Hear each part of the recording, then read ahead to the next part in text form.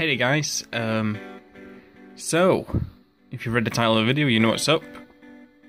On Monday, my PC died, and it was both my PSU and my GPU.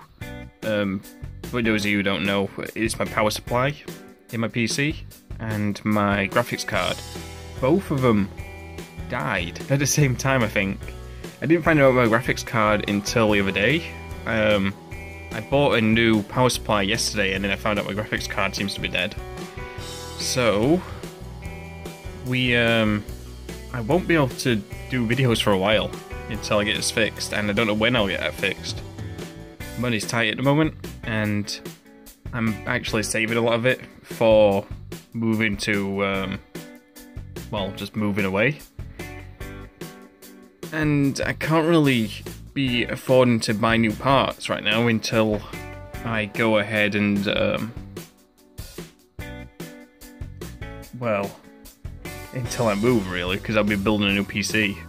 But that's not for like at least another month or two, and I don't know what I could do in the meantime.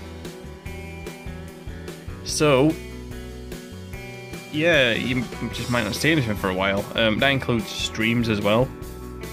I can actually stream off the Xbox. I've not tried it, but I don't have the ability. Well, I just have a crappy headset. I have the standard Xbox Live headset that comes with it. So I'm not sure really how well that'll work, in all honesty. But plenty of people do it. Maybe I'll try it one day, but I can't do what I want really. So in the meantime, I've just been playing stuff on the Xbox and other consoles to, like, during the time I'd be recording normally.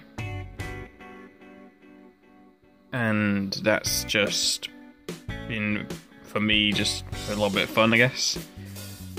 I've just been clearing some games I've not, you know, finished for a while, or played for a while. So that's what I've been pretty much doing since my PC died.